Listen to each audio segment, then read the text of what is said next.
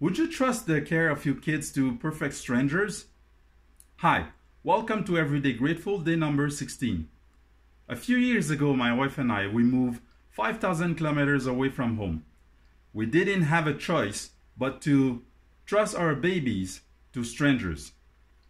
Fortunately for us, we found this lovely, wonderful couple who did an amazing job with our kids.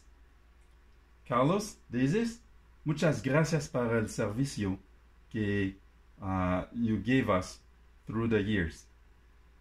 Estoy feliz de conocer ustedes y muchas gracias.